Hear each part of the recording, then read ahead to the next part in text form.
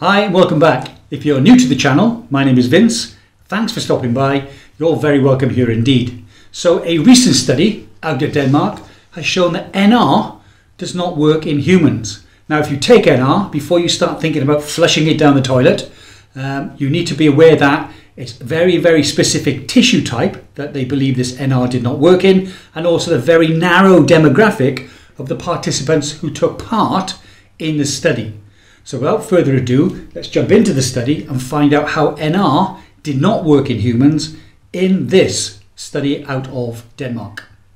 A long-term clinical study from Denmark has shown that increased NAD levels and improved mitochondrial function results from NR supplementation in mice could not unfortunately be repeated in humans. And there are links to the study and articles I used to make this presentation in the description below.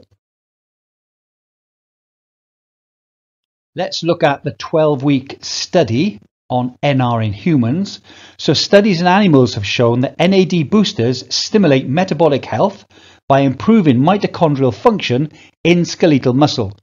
So far, NR supplementation has only been shown to raise human NAD in blood. Scientists from Denmark have published in the Journal of Physiology the results of a 12-week study where they tested the effects of NR on NAD levels and mitochondrial function in human skeletal muscle. Let's now discuss our metabolic health.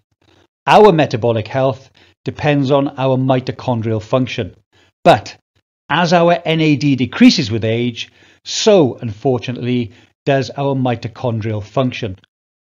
Research has linked these declines with age-related diseases such as obesity, insulin resistance, and type 2 diabetes.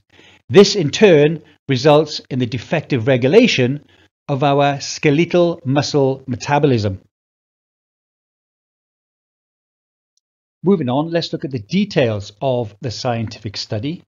The team of scientists studied NR supplementation to see if it did in fact increase NAD levels and improve mitochondrial function in human skeletal muscle too.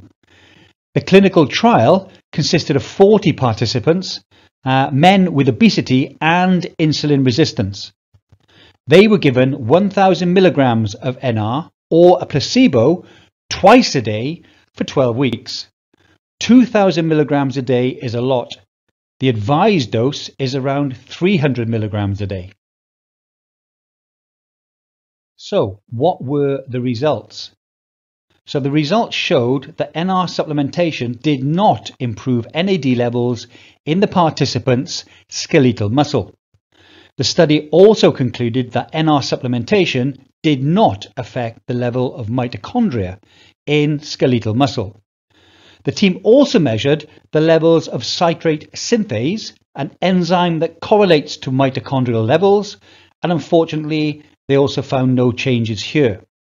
The team also checked to see if NR supplementation increased reactions that use oxygen to convert nutrients into cellular energy. They found that NR supplementation did not increase the overall mitochondrial oxidative capacity in human skeletal muscle. So what did the study conclude? The team stated, our data does not support the hypothesis that dietary NR supplementation has a significant impact on skeletal muscle mitochondria in obese and insulin-resistant men. They also stated, future studies on the effect of NR on human skeletal muscle may include both sexes and potentially provide comparisons between younger and older people. So how has the NR community reacted to this latest study? Well, in my humble opinion, the NR community appears to be very quiet with regard to this latest study out of Denmark. Indeed, Charles Brenner, who is usually fairly vocal, especially in his tweets, when it comes to things such as the lack of human studies in NMN, or tends to criticize David Sinclair or anything linked to him, such as negative resveratrol studies, seems to have lost his ability to tweet with regard to this latest study.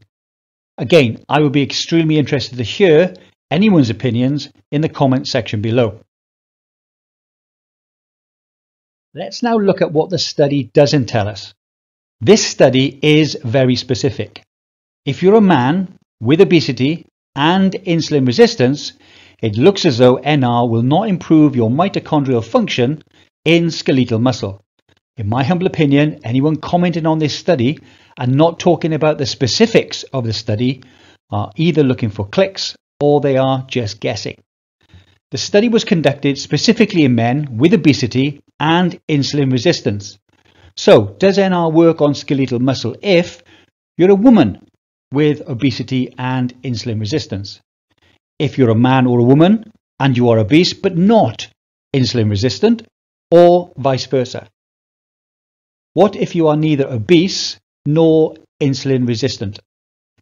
There still seems to be more questions than answers, and let's hope that in the future these types of studies are also conducted with NMN, and that they test people with other age-related diseases, not just obesity and insulin resistance.